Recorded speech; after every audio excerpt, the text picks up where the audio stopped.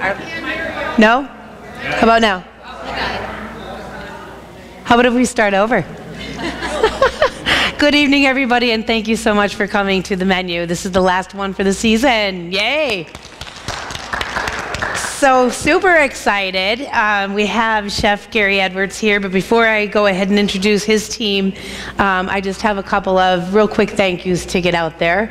I want to thank, on behalf of the Board of Directors and Deb Peterson, who's not with us this evening. She's away at a conference, so I'm sure she's bummed out that she's missing this one. Definitely want to say thank you to our major season presenting sponsor, which is Toyota of Scranton.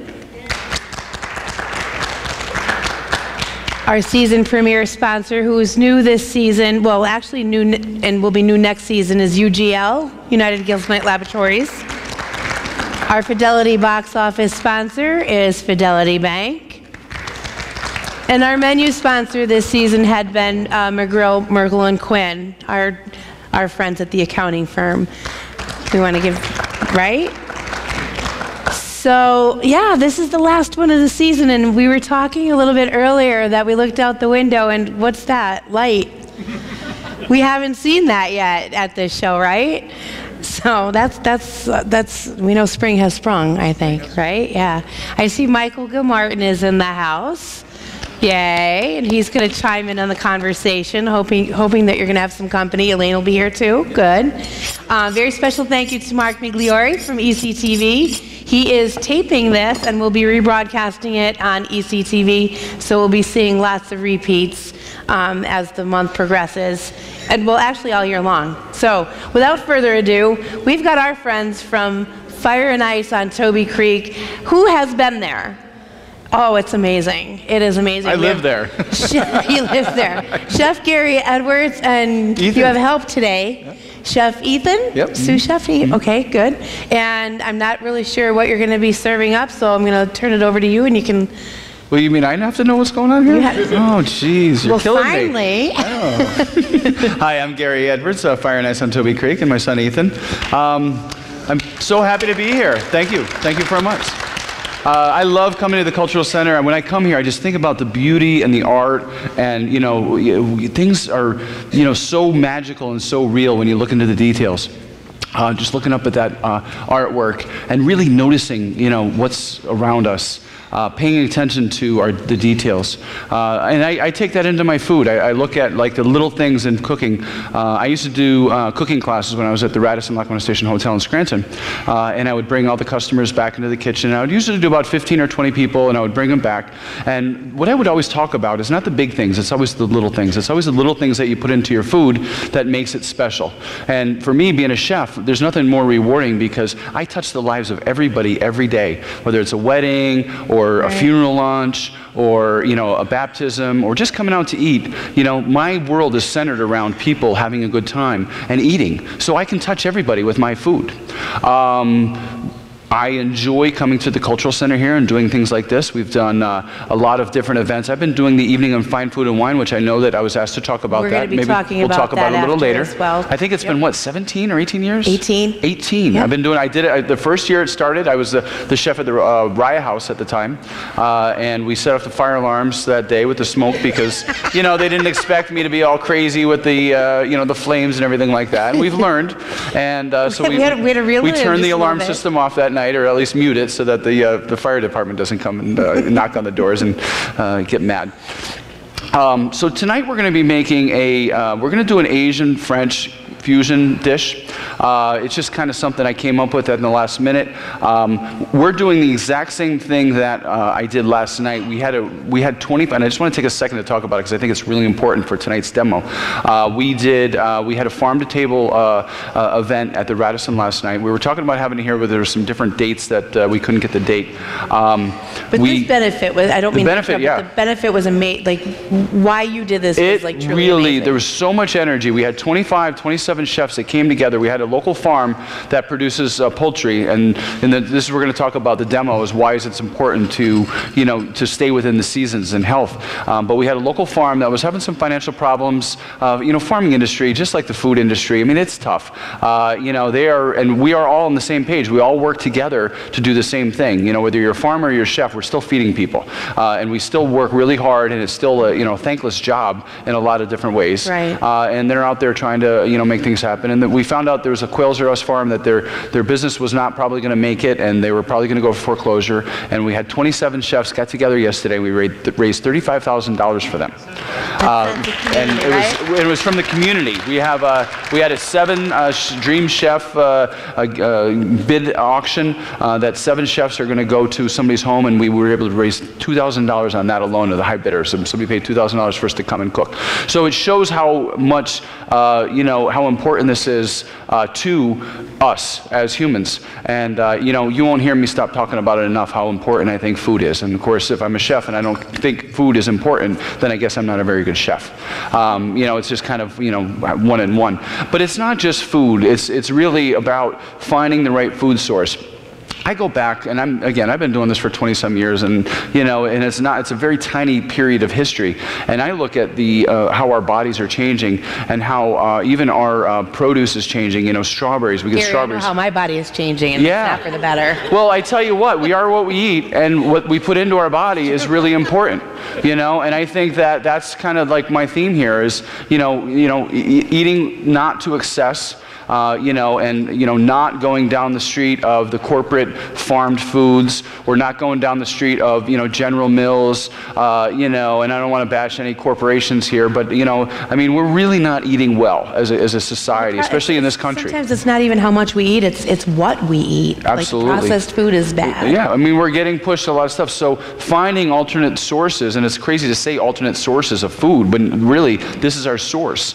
This is the season of meat, and I know some people are into vegetarianism, and I love vegetarian. I've been a vegan myself just for health. I really like to enjoy good fresh vegetables. But and as far as our history as humans goes, this is the time where we've gone through the winter, and the only food that may have been available all winter is, and especially in the spring, is the livestock that we've had outside or in the barn, or maybe the fowl that was out in the woods, because the root cellar is empty at this point, and there's certainly refrigeration and preservation of food doesn't lend itself for us to have the types of food that we have today.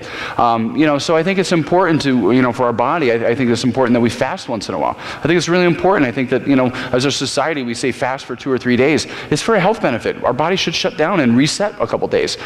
We should eat lots of fruits and vegetables in the summertime, have lots of salads, and have good farmed, good quality meats. And I'm not talking about farm factory. I'm talking about real food that is, walking around, eating a healthy diet, and it's the springtime. It's time for rebirth. As the baby lambs are being born, it's time for, changing the crops out. Quite often, this stew season. I look at the spring as stew season, where it's a little bit chilly out, and you could put a pot of stew on the stove, and you can go out for a little walk and come back in 2 or 3 hours, and you have your beans and you have everything there, and you just, it's time to get ready to get the outside together, and it's still a little chilly. So to me, and I think that that's important to stay within the season. Just to talk back about the farm benefit a little bit, we're going to be doing this every year. We plan on starting a coalition to help different farms that are in need, and show community support by, chefs getting involved and saying, hey, this is what food's all about. And again, in the spring, we had 4 Berkshire hogs that were a generous gentleman donated and bought and spent $4,000 on sending us good farmed Berkshire hogs, which that's the leg of the hog there, and we're gonna make a a French cassoulet tonight, and we're gonna do which a cassoulet is a vessel. It's a French vessel, which we get the word casserole from. So the cassoulet would be the vessel that you would serve the casserole in, just like a paella. The paella is the pan that you cook it in. So we're going to be doing a cassoulet, and I'm not necessarily doing it exactly in the casserole dish. I'm doing it in a cast iron pan. I like to cook cast iron. I tell this story often when I'm doing the cooking demos at the Evening of Fine Food and Wine. I personally, my mom, she's passed, and she always cooked in a cast iron pan, and it really means a lot to me to, make a lot of food in the cast iron. I think that there's nutrients in there, and for me, it's kind of dear. So whenever I have a chance, I use cast iron to do my demonstrations. It's a fun. It is fun. Yeah. It's a fun vessel. So as I was saying, our menu tonight, we're going to be doing a French cassoulet. We're going to do an Asian twist on it. We're going to do a wonton, working with another local goat farmer. I get goat's milk, and we make goat's cheese, which is like a really creamy ricotta type cheese. And then that is with fresh farmed from Roland's Farm arugula, which was some of the folks that helped us out with the dinner last night. So we're talking about really fresh arugula, chopped up, and a nice goat cheese filling in our wonton. And the whole idea there is to have something a little bit light to kind of play off of the heavier stew. The beans, generally the cassoulet is going to have beans in it. We're using a Christmas bean. These are really good organic beans that I would use in the restaurant. Sorry, what are they called? It's a Christmas blend. And it's just a blend, but it's heirloom organic beans. Again, getting back to, even though it's beans, I think it's important to find quality. So we're going to get an heirloom organic bean. I have a friend of mine who's a doctor, and he's a doctor so that he can afford to have his farm, so that he can farm and have his equipment, so that he can make beans, and he can collect solar energy, and he can raise chickens and stuff like that, because he's really into health. And guess what? He and I are good friends because of that commonality. Right. So I think it's important. I think it'd be so cool to be off the grid completely, don't you? I think so. I do. I think that's where I think Jackson humans. Brown is I think like humans should have that connection, and they should be able to be connected and know what the weather's like, and know what you're doing today based on the weather versus sitting on the phone with your head down putting buttons and loading. I can't stand it. I look at the phone, it's loading. I'm wasting my life by loading. I throw the phone away. I don't need it. So. Jeff, real quick question: Sure. How important is it the foods that the animals eat and that are fed? How important is that? Well, again, you are what you eat, so the animals are what they eat. So when we're taking chickens, and I don't want to get into. When I went to this Culinary Institute of America in Hyde Park, and one of the classes, of course, we were talking about food and we were talking about meats, and one of the things that I learned about the poultry industry is something that's really terrible. And I'm talking about farmed food. Factory farmed food, rather. Sorry. Where chickens. A lot of these chickens can't even stand up in their cages. They're 20 or 30 high, and they're packed into these pins. And that's not good. When you treat, I think everything should be treated with reverence. My favorite chef is Auguste Escoffier, and one of his sayings was about the simplest things done perfectly is just that. You use it, and if God has given us all these gifts, who are we to not use it? And that's I don't have the quote memorized exactly, but basically, if God has given us all this glory, why are we not able to use it to its fullest? Right. And instead of abusing it. Yeah. So again, what we put into it, and if we're putting all these chemicals into our food and we're ingesting this food, it's in us. So the growth hormones, the antibiotics, all this stuff, or even the sprays on the vegetables, the vegetables are really in bad shape too, unless you get real good or organic and heirloom and you grow it yourself. It's a crapshoot of what you're getting there too. Right. Yeah, right. So we're going to start in the demo here. We're going to do a meat stew. We're going to start with some fresh duck, and I'm going to break that down really quick.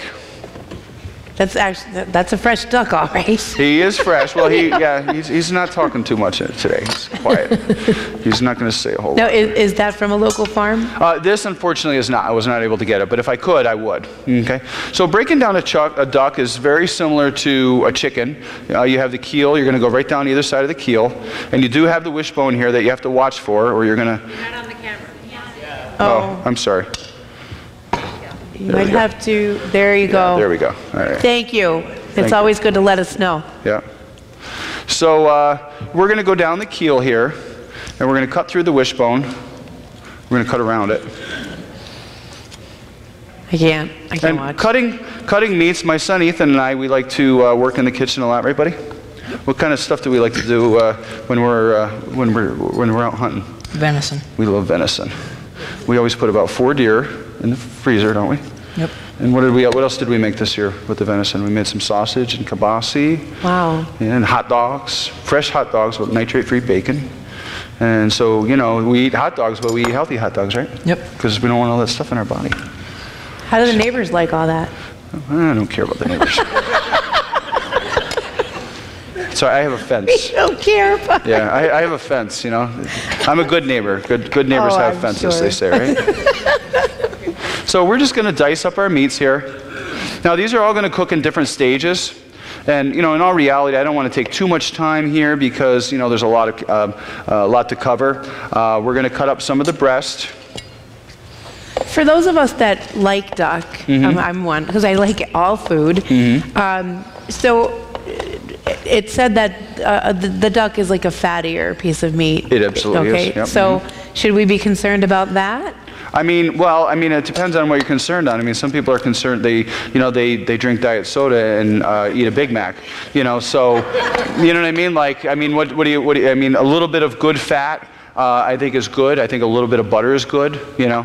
One of the classes that I had at the Culinary Institute of America was healthy cuisine, and they did use butter, and they didn't use margarine because they thought, you know, if people eat margarine, it's just gonna suck, and they're not gonna want to eat it. So, you know, you might as well use a little bit of butter and some olive oil and make it taste good, so that we're gonna give it to you straightforward today. Yeah, we're gonna give it to you forward. I'm There's sorry. no holding back. No holding back. But no, I agree. So we with want that. our food to taste good, so we might as well, you know, eat in moderation Right. and not try to mask it up, you know, because then you're just not going to want to eat it anyway. That's my Right. point, really. You know. I love olive oil. I mean, I have really gotten away from using butter for like just normal, like Or just a little bit, you know, just a little bit of butter on the toast, you know, rather than, you know, slopping it up. So this is Berkshire. Different breed. Altogether, it comes from Berkshire, England, which is the same breed as the Japanese black hog. So it's an actual complete different breed of animal. And it's of superior quality. And it's just, you know, genetically speaking, a totally different animal completely than your standard American hog. Okay, you're starting to see a lot more of these in the United States. Okay. And again, I'm going to just take a little bit of this. I'm going to take some of the shank meat here, just for our stew. We don't need a whole lot. I just kind of demonstrate and showing you, you know, the difference of this meat. This is not that white, pale meat that you might see when you're in the supermarket. Right. You know, this is a nice, rich cut of meat here, and I just kind of want to show you how beautiful this is. I think your You know, look knives at- are beautiful. Thank you very much. Knives are important. They're your tools, They right? are. It's so funny because we have some guests in the audience that are regulars. Well, there's a lot of us here that are regulars, right? Because this is such a fun show. But we were talking earlier on, and she said, this is costing me a lot of money to come to this show because we always end up buying a new gadget. Oh, yeah? Yeah. Well, you know what's funny? I'm looking here, and I can't tell the difference between the pork and the duck, and that says a lot for this animal. Wow. I mean, you know what I mean? Yeah. They're both very similar looking. So, you know, we're just going to chop this up, and again, we're making a stew here. So, Chef, while you're working, maybe we could talk a little bit about Evening of Fine Food and Wine and how that works. Evening of Fine Food and Wine is going to be the 18th year on Sunday, April 29th. So make sure you mark your calendars. I think that we have a couple of folks that bought tickets today. Yay, thank you so much. It is one of our it's our major fundraiser for the season, the spring season. We have two major fundraisers, one in the fall, one in the spring, and Evening of Fine Food and Wine happens to be ours. Our honorary chairperson is in the house, Elaine Shepard. And, oh, okay, John and Elaine Murray are here, or John and, yeah? I can't see. I can't see from here. Wonderful, thank you so much. But anyway, it is such a fun event. We've been doing this year after year. It's a food and wine experience, but you also get to experience the entire building. So, Chef, what room are you in? I'm on the 4th floor. They always give me my own room, Chaplain Hall. Okay, Yep. so we have 5 entrees set up in 5 different glorious rooms. And we break up into 5 different groups, start off in the ballroom, and then we rotate throughout the whole night. So everyone gets to sample the chef that's housed in each of the rooms. And we run it similar to this. I do like a whole cooking demo There's a whole and talk cooking about, demo, I think yep. I'm going to be doing oxtail ragu Ooh, for and that, because I did that for I think wine we're dinner. getting a sneak preview Sneak here. preview. You know, I'm going to do either spatzel or pasta. I haven't decided yet. Oh, hi, how you doing? See, now you'll know, so you won't have to bug me to get my menu in, right? Because I know how I am, right? Or actually, you know how I am. I'm terrible. You know, chefs we're crazy. We have a lot of stuff going on, and we have a hard time with computers and stuff like that. Oh, okay, I see John and Elizabeth. Hi, I'm sorry. The Maries are here. Oh, excellent. So again, we're prepping our vegetables. You know, nothing too special here. We're just going to dice our carrots. And then maybe Ethan can do a little bit of celery here. I did not know Ethan was your son. Yeah. Mm-hmm. That's so cool. Yeah, we work together. Like I said, we've spent so many hours in the kitchen, you know, cutting up, a lot of times cutting up venison, right? And what's the best thing at the end of the night around midnight when we're done cutting the venison? Backstrap. Backstrap, yeah. We have a little So bit of you backstrap. enjoy this, Ethan? How long have you been doing it? Probably about 7 years. Oh, wow. Yeah. We're thinking, We've had him out young. I'm going to watch the child labor people here. I'm going to throw me in jail, buddy. You know, you better watch. You better say that quietly. I'm going to be, you know, feed you from the prison system here, you know. So, I'm going to brown the meat, and Ethan's going to cut up a little bit of celery here, over here, if you don't mind, buddy. Thank you. I'm going to use a little bit of duck fat. I have to be careful because of the smoke point on this. In fact, I'm going to start with the meat first, just so because I don't want it to get too hot and burn, because I know that these burns are a little touchy here. So now there's no oil or anything? No, I don't need oil, because, you know, well, I would have normally added this, but I kept it a little bit separate because I didn't want it to burn and smoke. See that? I wanted to get the meat there and start cooling it down. So now we have two things going on here. We have Maillard reaction, and how ironic that we have Maillard reaction with duck, right? Come on, tough crowd. Maillard reaction, duck. That's Please. funny. It was funny. Either they're sleeping or I'm boring, I don't know. So we have Maillard reaction. Maillard reaction is the browning of meat. Some people talk about you put the meat in the pan and you're caramelizing the meat. Caramelization happens with sugar. Maillard reaction happens with proteins when they coagulate and brown. So, you know, not to say people don't know what they're talking about, but when people talk about, you know, caramelizing meat, there are technically some sugars in there, so they're not 100% wrong, but when you really, to be correct, you would be talking about Maillard reaction. So just to clarify, which is the browning of meat. It does not have to be a Mallard duck. It does not, no. That was a pun. Some people got it, but most people didn't. You got it, though. We'll feed you tonight. There's a backstory there now, too. I happen to live with an environmentalist who's the steward of the Lackawanna River, which Mallard ducks galore. Sure, okay? absolutely, so, yeah.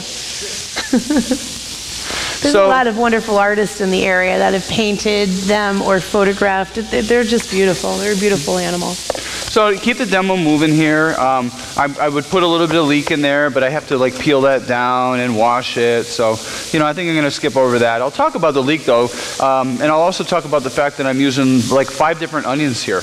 I think it's important to layer flavors. Just like an artist might use their easel or their paint board to mix colors. You know, I think just using an onion is just like using a color of red. Why use a color of red when you could put a little bit of orange or a little bit of yellow or a little bit of, you know, purple into it. So, you know, when I'm layering flavors of food, I generally will do, I mean, sometimes I do one type of onion, but a lot of times I'll do a little bit of onion, some leek, some scallion, some shallot, you know, because these are all building blocks of flavors. And, you know, I think these things matter. What I talked about in the beginning is the little things matter in cooking. So, you know, having like different layers of onions. And again, it's like talking to a painter, you know, does he know what color he's going to do, or does he know what he's going to, how he's going to do it? Probably not until he's into it. Right. And then a lot of times that's the love that you taste when you're saying, oh, this tastes really good. Why? Well, it's the little things that went into it, not the big things. Anybody could take something, throw it in a pan, open up the oven door and come back an hour later and say, oh, it's done. Who's eating it, right? You know, it's the little things that you put into it. The salt and the pepper. You want to salt your meats right in the beginning so that the salt goes into the meat and not at the end, because now you're salting the end of the meat and then you're not going to get any flavor on the inside of it. In there, yeah, right? it's like cooking pasta. You know, you cook pasta, you toss it in salt. No, you boil it in salted water so that it absorbs some of the salt. So every time we do a cooking demo, and I think those of you that come on a regular basis know that I always have that aha moment. There's that one thing that I learned, and it's this tonight. I always ask myself, oh, should I use a couple different kinds of onions, or should I just stick with the same one? Because the recipe in my head, I mean, there's no right or recipes. wrong. I love when people are like, well, the recipe said, well, what the hell's a recipe? That's a piece of paper that somebody else wrote. Well, these are recipes in my head. Well, no, that's fine. But That's good. Yeah, so you want to envelop that. Sure, and absolutely. Nothing else. So what was that one? The first one? That was just some white onion. White, okay. Yeah. And then in the stew that we're going to be serving, we do have leek, we do have shallot, Shallot is in the onion family, and it's a cross between onion and garlic as far as flavor goes. I love shallots. Oh, the shallot. All right, buddy? Yep. So what do we got going over here? We need to pick some of this thyme, if you don't mind, for me. We're going to finish that with some fresh thyme. You want to help me out there, bud? My sous chef. Keeping them busy. So we're going to put a little shallot in there. And again, we're not going to cook this all the way in the back. This is going to take, you know, good 2 or 3 hours to cook. But essentially, you're just making a stew, and you're going to braise this down, and we're going to make the meat nice and tender. Okay? So you got all these nice flavors. So you know, if you want to, you can get some wine and put some wine in here. You can get some wine and put some wine in your belly. It could be home eating. Have a little wine for me, a little wine for the stew. You know, but traditionally, so what would you use a blanc? You could go 2 sides of the street here. You can go white or you can go red. You know, I might go down the white street here because of the lightness of the pork and the duck.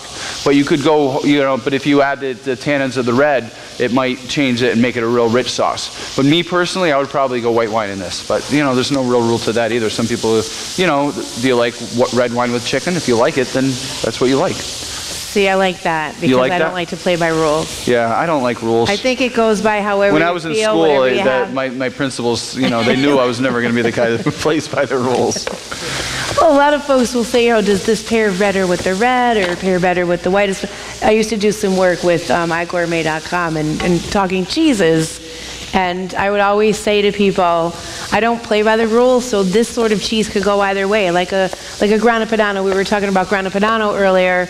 I mean, of course, that'll go really well with any Italian dish, and you can grate it in a nice red sauce, and goes beautiful with a nice hearty red wine, a nice full-bodied red. But then you could take that same Grana Padano after dinner, drizzle some honey over it, and it becomes a little dessert, and you can have it with Prosecco. Mm-hmm. So it's a whole different experience. Absolutely. And food is fun. This time of year, I love when I see spring onions, because I love spring onions, because they are, you know, they're the first onions that you're going to eat, and they're the baby onions, and they have a nice flavor. So again, talking about layering flavors, here comes another onion. Gary's throwing spring onions in his food.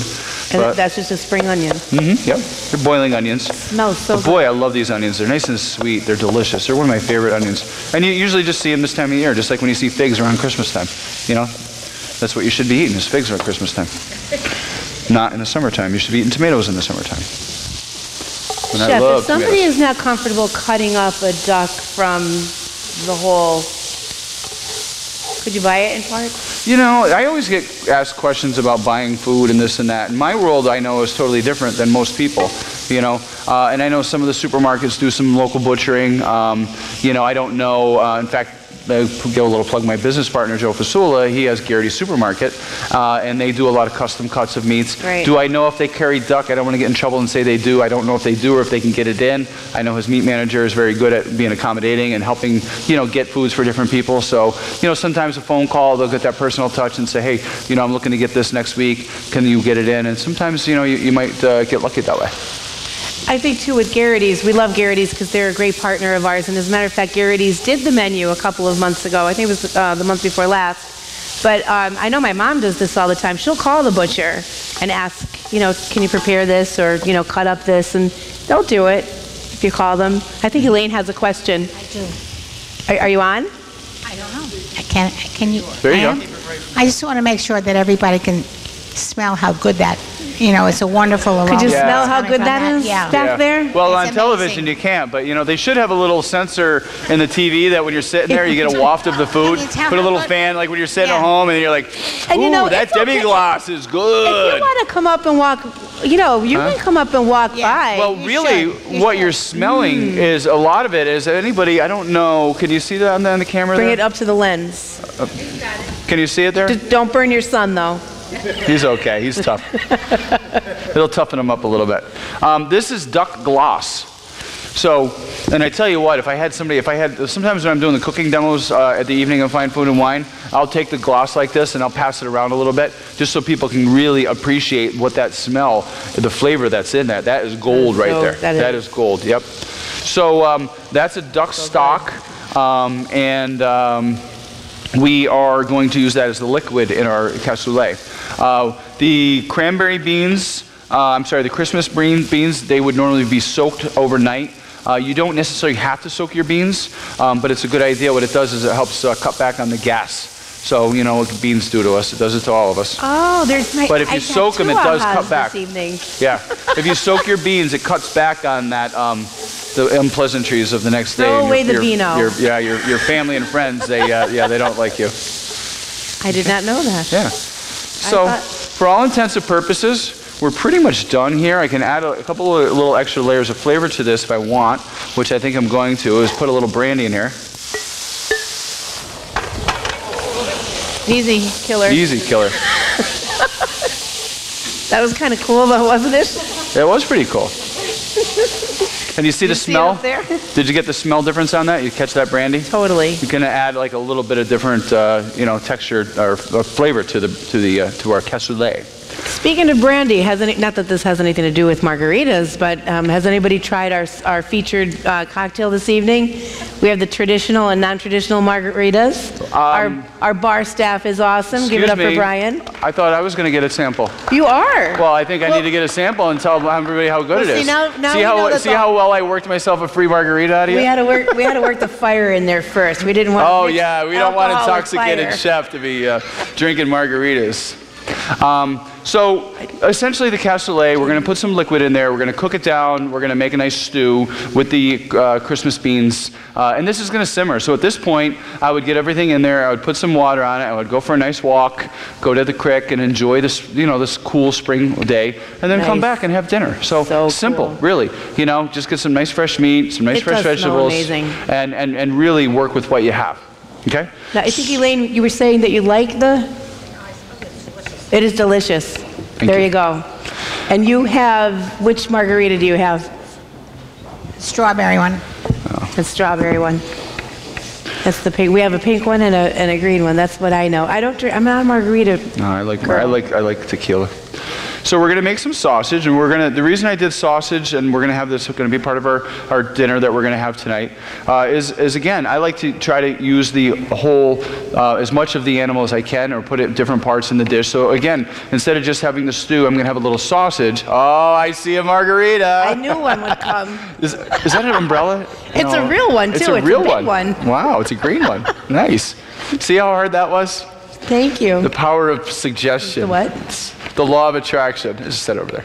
So, making the sausage. This is coming. We're using the ham section of the pig, and we're going to make the sausage from the shoulder section. There's a lot more fat. I didn't add any fat to this. When you have your sausage, it's going to be a little bit drier. I think that it's important to kind of stay with the animal, and it doesn't have to be. I can emulsify some fat in there and make it like a Frankfurt or something like that. But I like to stay a little bit more generic with the flavors. So any sausage, especially an Italian flavor, fennel and pork go very well together. So I'm going to use some dry fennel, some paprika. Anybody know what paprika is? Ethan, you know what paprika is? Mm-hmm. What is it, buddy? I'm not sure where it comes from, but it's a nice spice to add to sausage. It is a nice spice. Spain? Yep. Generally from Spain, and it is the dehydrated red pepper. Okay? So what else are we going to put in here, buddy? We're going to put some garlic, right?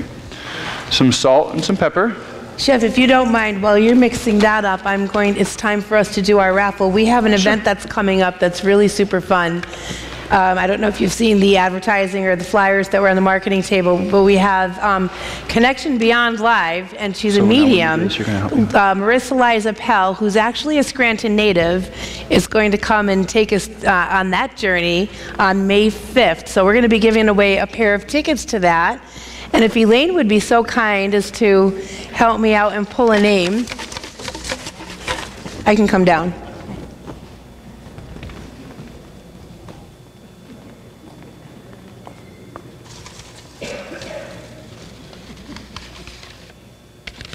Thank you. Oh, this is so funny. Let's guess who it is. It's Frank Padula. That's so awesome because they come all the time. Well, that's wonderful. Thank you. You're going to come to see Marissa Liza Pell. That's so cool. Thank you, Elaine.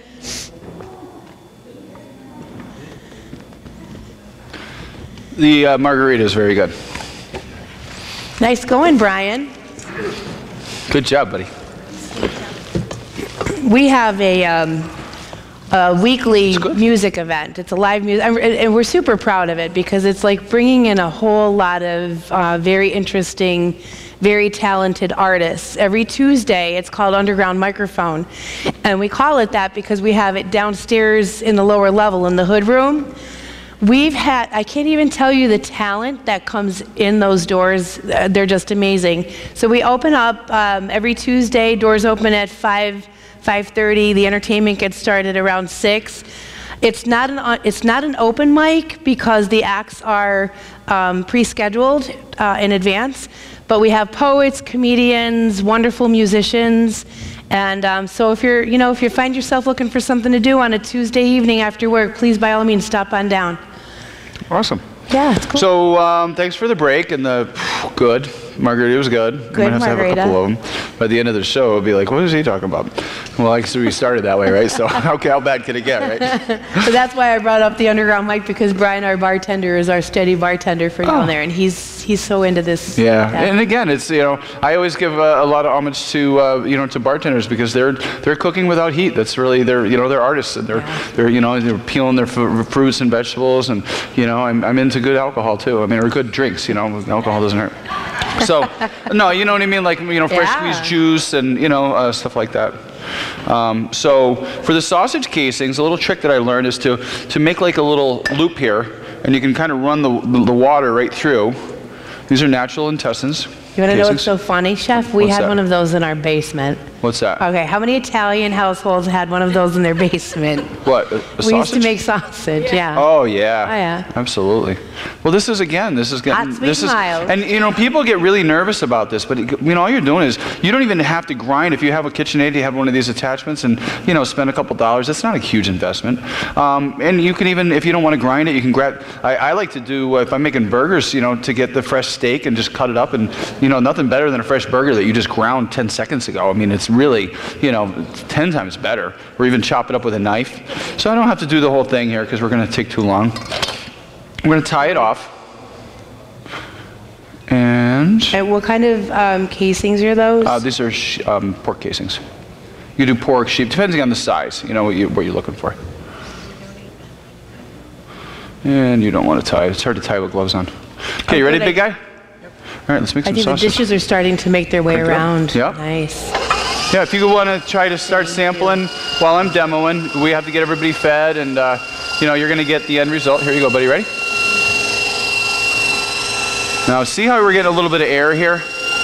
We don't really have to worry about that too much, because we can always poke that out, like with a little prick, or with a little, like a little knife.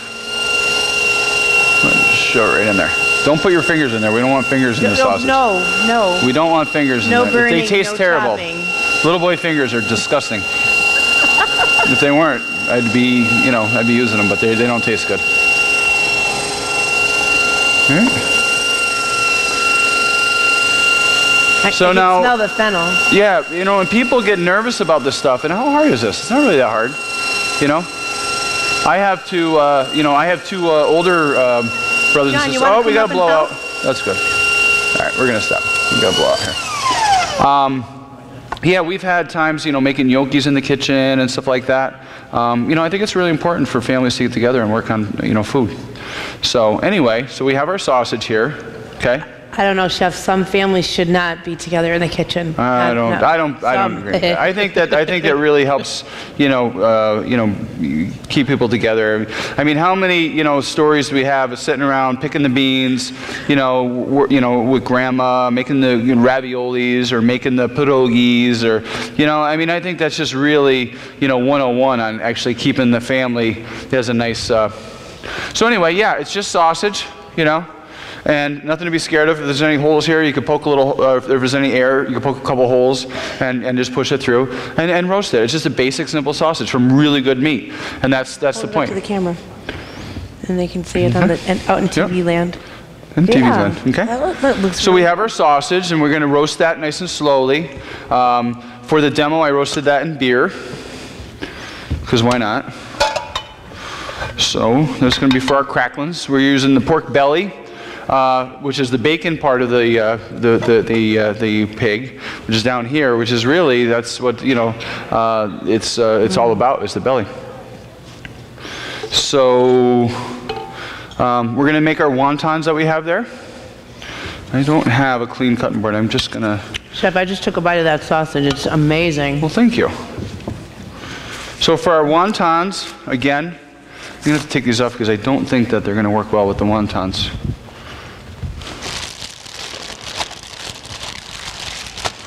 Again, wontons are pretty simple too. These packs, you got, I think I bought this at the store. It was $5 for about a gazillion of them. And, taking them and maybe I would take some of this sausage or that pork and make a nice fresh wonton and have it in a nice broth, I think, homemade cooking is important. And if you don't know how to do it, it's important just to figure it out and learn. And then And then if you make a mistake, that's okay, because now you know what not to do. And I think that's more important than doing nothing. I think it's important to just try, to go out and try to do food. I think sometimes we get afraid. Well, what's there to be afraid of? Failure. To overcome that, right? When you fail, what do you gain from failure? You gain everything from failure, don't you? Right. I do, sure. right? You learn how to do it right. When you crash your bike, what do you learn? Not to crash your bike. So, the wontons, really simple. You could do it with egg wash, or just water. Ethan, you want to show them how to do the wonton here, buddy? I was watching the Food Network at one point, and at many points, and I forget what chef it was, but she was actually making ravioli using the wontons. Yeah. Yeah, why not? So Ethan's moistening the edges, right, Ethan? Why are you moistening the edges, buddy? So it sticks to each other. Okay, good. And what are you going to do here now, buddy? Put the filling in. Okay. And our filling is fresh local goat's milk made into a goat cheese with fresh arugula. Okay. It's quiet in the room. It's quiet. The food must be okay, huh? How is it? Delicious. Is it good? Wow. Awesome. So now, Ethan, what are you doing here? Folding it and then sticking the edges. Okay. And you want to press down. Why? So it sticks together so it doesn't bust. Very good. Good job. Now what are we going to do here, buddy? Going to fold it. Okay. And I see you got your finger in there. Is that a little trick that you learned? Awesome. So now how are you going to get your finger out? That's too cool. Good job. Hold it up to the camera lens so Awesome. everybody can see outside. Right there. It's a nice, beautiful wonton. Nice. Very good. Good job, buddy. I remember going back to college days. I was in Garmager, and we had a class that we had to do. We had to cook something, and we all wanted the coolest job. We all wanted to smoke the salmon or make the mousse or make the terrine. And the chef called me up and he says, "Well, I want you to make tortellini salad." And I was like, "Oh man, I got the dumbest job ever. I got to make tortellini salad." I'm like, "Okay." So I ordered from the commissary, tortellinis. I'm like, "Well, I'm going to get tortellinis." And he says, "No, you're making pasta, you're making a filling, and you're making tortellinis for 300 people. If you're going to do it, you're going to do it. Yeah, right. and I went, "Oh boy, now I do have a big job, don't I?" Like he says, "Yeah, you do have a big job." So at first I thought the chef was kind of like dissing me because he was going to give me the easiest job going. Because you're in college, you want the professor to give you that hard assignment, And I'm like, "Oh, I want the hard assignment, And he gave me like, tortellini salad, and then I'm like, "Oh, I have to make those for 300 people. I got a big job here, don't I?" Yeah. So it's like no problem. How do you figure, when you're putting your ingredients together? Okay, so it's easy for us to try to put a dinner party together for 20 or Not for me. I have a hard time. It's easier for me to cook for 200. I'm used to it. Right. Yeah, you get used to it, I and guess you know your people. Yeah, because you do that every day. Well, and Yeah. you know your family and friends. You know what they eat. If you're, you're an Italian family and you're making sausage or you're making, lasagna, generally, they're going to eat the heck out of this because they eat every Right. Sunday, and so. But is there an easy formula that you There's can? not, there really isn't. It's kind of the love of it, I mean, like even a bartender will tell you, sometimes they drink crazy and you're getting crazy busy, and sometimes they just don't drink. You don't know. Do you make as you go? Well, you kind of do, and you kind of get a feeling of, enough, and, and then repurposing food is a good thing too. You might take this cassoulet, and make another dish out of it, maybe, or maybe if you have the stew, and you eat it, and you're like, "Oh, we had stew, and I'll throw some tomato sauce on it and cook it down and put it with some pasta and make some, some pork, there's some an pork idea. lasagna or something, so, I'm a big fan of repurposing. So now I don't have, just for purpose of demonstration, this is a steaming basket. This is how you'd steam the wontons. I don't have it set up to cook them because you already have them cooked. But you would lay all your wontons in there, and you'd have the water in the pan, and you just nice lightly steam them, and then you have your nice fresh wontons. So, not too difficult there, huh? Okay. I have a plate over here, but I don't have a fork. Uh-oh. So I'll have to taste it. Does anybody have any questions so far? Oh, you have to. Everything delicious? We don't let you get away without questions. Yeah. Well, I need some questions. We gotta, you know, I do have a couple more things to go on the demo, but otherwise Ethan's gonna have to start singing for us. You want to sing, buddy? No, thank you. Oh, say. Why? While we hear Ethan singing, how about, tell us about the duck stack. What's that? Tell us about the duck stock. The duck stock? Yeah. Sure. With any stock, I can give you the technical, the actual ratio recipe for stock is 8 pounds of bones, 1 pound of mirepoix, which is onion, celery, and carrots, to 6 quarts of water, because that will reduce down after you cook it for a while to give you about a gallon. So if you have about 8 pounds, a pound, and then 6 quarts of liquid is going to give you a stock. I'm a big fan of stocks and bone broths. And again, looking for, like for me, like I might start my dinner and work it completely around going to the market and finding some really beef bones and saying, wow, I'm going to make a nice beef stock.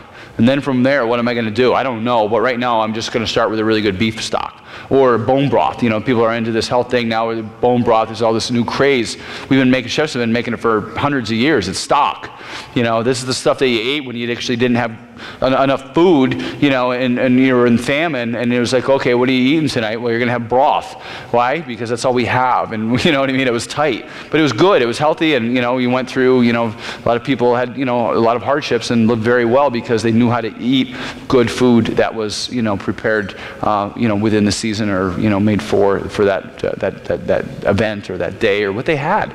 Sometimes you just have a rabbit, and thank goodness you have a rabbit. You're going to boil that. You're going to get everything out of it. You're going to, you know, you're not going to waste any of it. After you ate the meat, you're going to boil the bones, and you're going to boil them again, because you know there's good energy in there, and you want to get that energy. And again, you know, I'm a big fan of really observing our surroundings and giving it homage. You know, when I produce venison and I shoot the deer, you know, to me, it's a very personal thing. I'm really, you know, I'm taking that and I'm using it, and I'm making it, giving it value. I'm carrying it on, and it's to me, it's just a wonderful thing. Ethan, do you go hunting with your dad? Yeah. Mm-hmm. Yeah, you enjoy that? Mm-hmm. Yeah. Mm-hmm. Did you always enjoy learning, like, how to cook and Yeah. prepare? I like to say prepare food. It's not always necessarily cooking makes it sound so arduous and Right, like yeah. a chore, but preparing food it's just, is a and, lot more fun. And you know what? Sometimes I think it's good to, you know, remember. Isn't that why you know, what are our favorite memories? You know, sitting around and you know, whatever ethnicity you come from. If you're Italian, this area's got a lot of Italians sitting around and making the ravioli, and your grandmothers and aunts sitting around and making the ravioli. I know for myself, you know, my mom, she would always can the tomatoes and make make her jellies and jams and stuff like that. Right. So, you know, those are the things that you're taking that, rather than, you know, put on YouTube and the kids sitting there watching things. You know, bring the family, cook dinner. It's not a chore. It's fun. It's experiencing life and talking about things and learning. And, you know, Ethan, you know, has learned a little bit today, and I've learned a little bit today, and you get to hang out with your kids and do something. So, you know, cooking it's not a chore. It's fun. Have to be. It's love. My mom is 82, and we always made stuffed squid for Christmas Eve dinner, and she always did it by hand with the spoon. And I always, Mom, why do you do it that way? There's easier ways to do it. This is the way I do it. Or Yeah. she just did it by hand. Sure. So I mean, she's 82. She's not doing it anymore. Yep. And so I said, I'll do it. She's Yep. like, she was going to just scrap it from the menu, and I said, you know what? I'll come over. We'll do it. So Sure. I And went now to you the have restaurant that- supply, and I got the pastry bag. Uh-huh. And I said, you know what, I got a new toy, we're gonna have a blast. And we did, my daughters and my mom, and we were just laughing like fools. And just playing with the food. And if it came out well, it came out well. If That's it right. didn't do well. And if you didn't try it, Right. what do you have to gain? Nothing. You Nothing, know? And if it came exactly. out wrong, well, it came out. What is wrong anyway? It's just so, you know. So the omelet's not folded perfectly. It's still an omelet. It tastes good, you know. And rather than not try, you've at least tried. How about that wonton with that goat cheese mixture? Was that phenomenal? You like that? Nice little bite. Nice. Thank you. I'm going to head out to the floor, and as soon as Michael asks his question, I'm going to steal the mic from him. Again, going back to that duck stock, if you go through the process of making it, and I noticed that you put some of it in the cassoulet tonight, Sure. what other applications can be used? Well, that would Can it make a be used very for? nice sauce. I wish that I had spoons and everybody could taste how amazing that stock is, because the flavor in that is just, you know, I didn't taste it, I could smell it. I know that it's just going to hit every part of my tongue.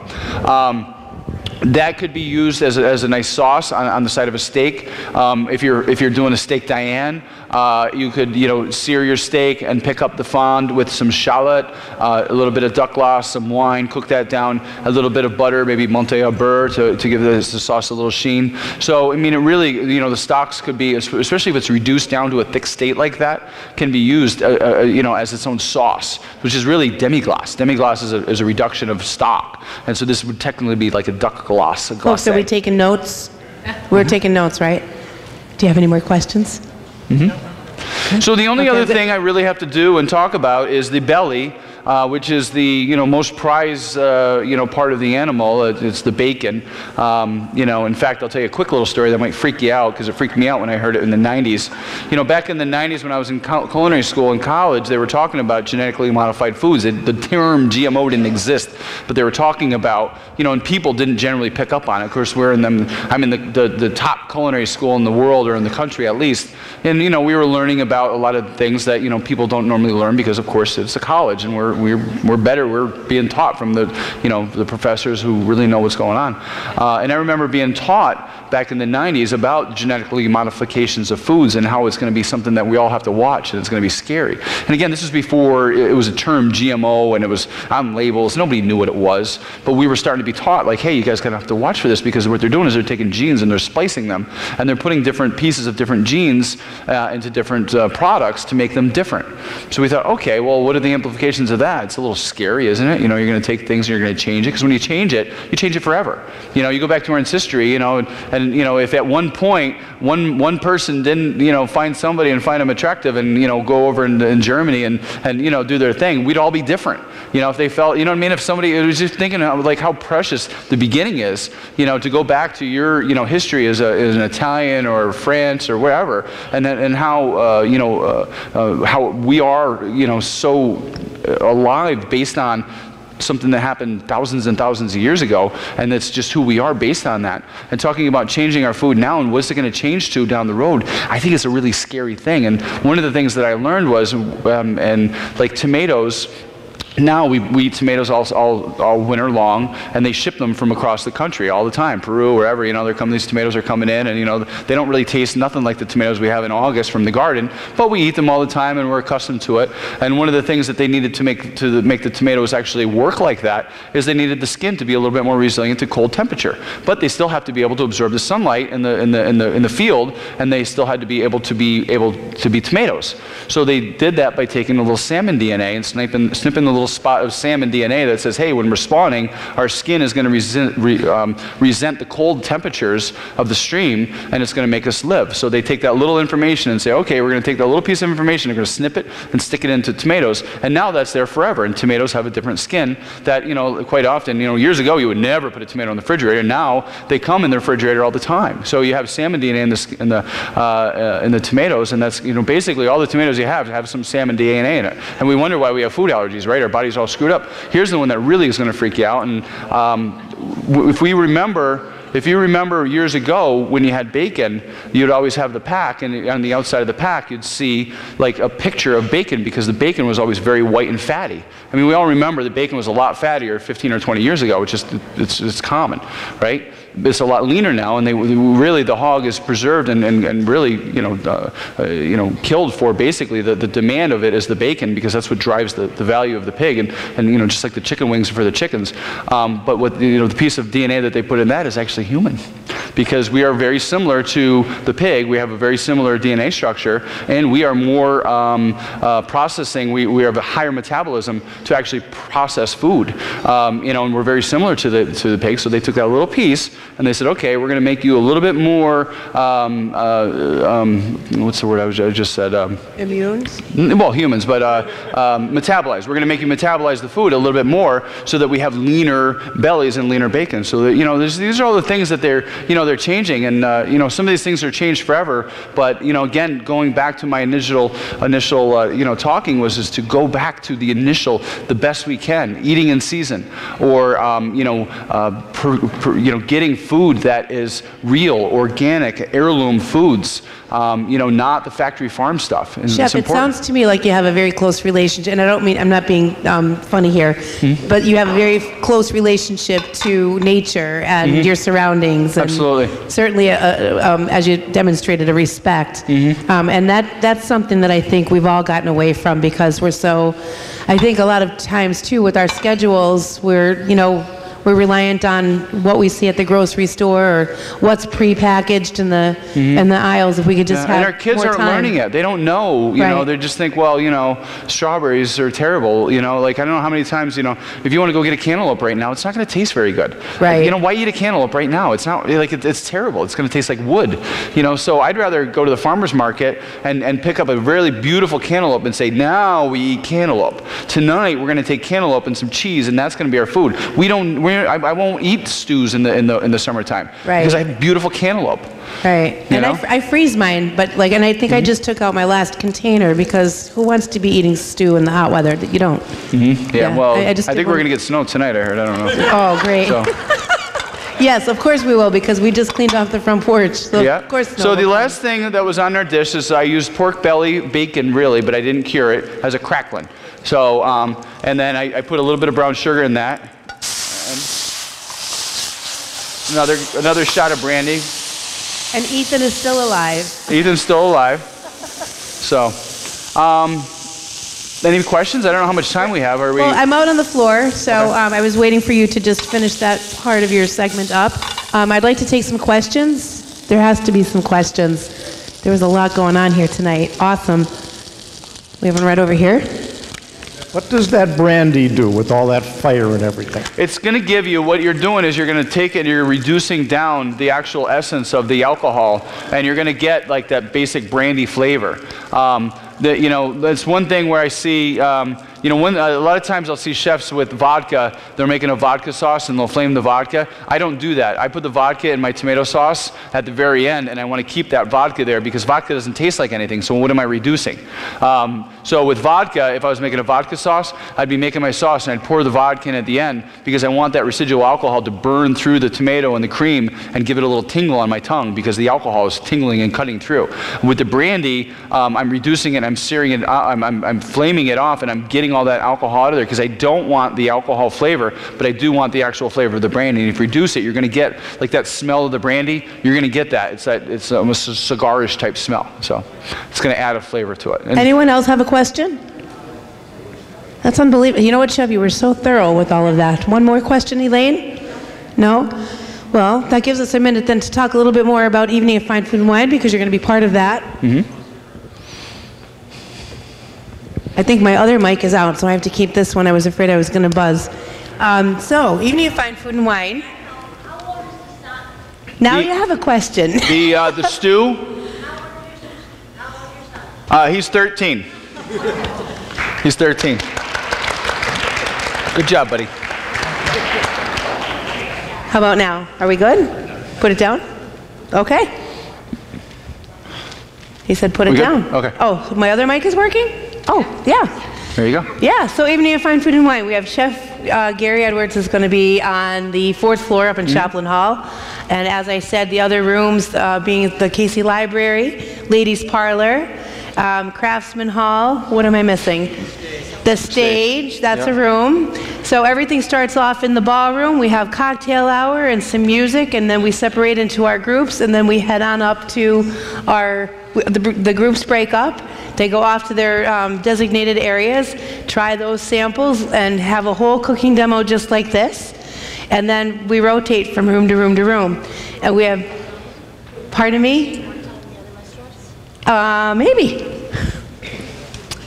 Let's see, I know that Posh is in the Casey Library. I don't have the card in front of me.